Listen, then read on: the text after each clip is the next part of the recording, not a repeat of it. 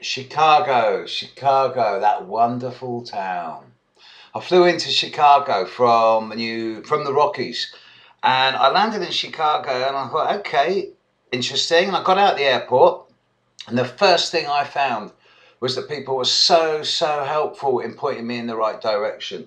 And then immediately, within another 5 minutes, I found something that I'd not found since I've been in America. Once I got to Chicago, I found a working public transport system.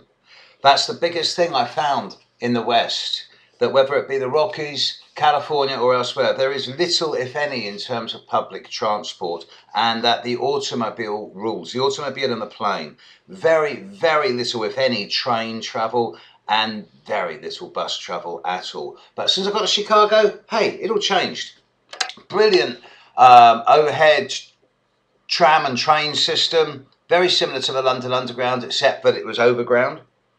And I got to where I was going in Andersonstown. I got met by the wonderful Kate, and yeah, I had some really good hosts in Chicago. They were staying in Andersonstown, which, well, I didn't know it at the time, turned out to be the gay area. And it has to be said that in the 2 or 3 nights that I went out in Andersonstown, I did get chatted up 4 or 5 times. It's the only pickup lines I had in the whole of my journey through America and Canada. And they were all from gay guys. And it's like, whoa, what's going on? I mean, I'm not knowingly gay. And the people I were with were just laughing. They're saying, it's because you're wearing black shiny shoes. So the next night I wore sandals, and that made it even worse. I love Chicago. It's urban, it's gritty, it's working class, it's down to earth. I met a few interesting clients there, and I haven't got anything negative to say about Chicago. I really enjoyed my stay there. But having said that, would I go back there twice a year? No. Maybe once a year. I just don't have that many clients there. I get the impression it's cold in winter. And whilst I was in Chicago, of course, I managed to get to the lakes. And of course, I touched Lake Michigan. So I touched the Pacific in California, and I touched Lake Michigan in Chicago. And it was only as I got to Lake Michigan, I looked at it and I said, well, what's that big fort out there? And the person I was with, she said, that's the water purifying system. And I thought, you purify salt water? I mean, of course, I realised that the Great Lakes are not salt water. I didn't know that. Anyway, Chicago was, I got some good rest in Chicago, and I got some good writing done. And I met a few interesting clients.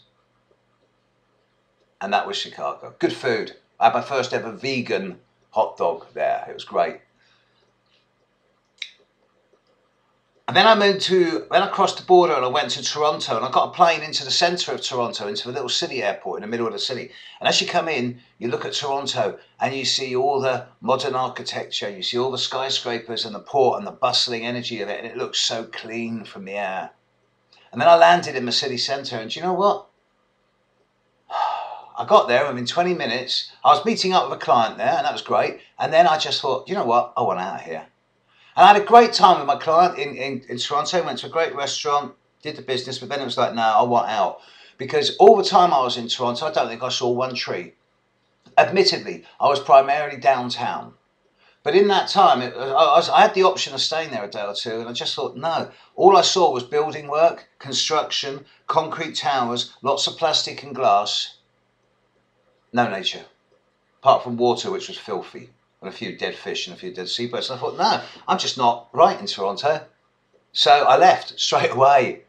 And no disrespect to the people in Toronto, but didn't enjoy it. And it's one of those places where, you know, oh yeah, I'll go there again at some stage in the future, but it's not high on my list of places to visit. And then I left Toronto for what all of my friends told me would be the most boring part of my journey. I went to the city of Ottawa, of which more later, but Ottawa was fun.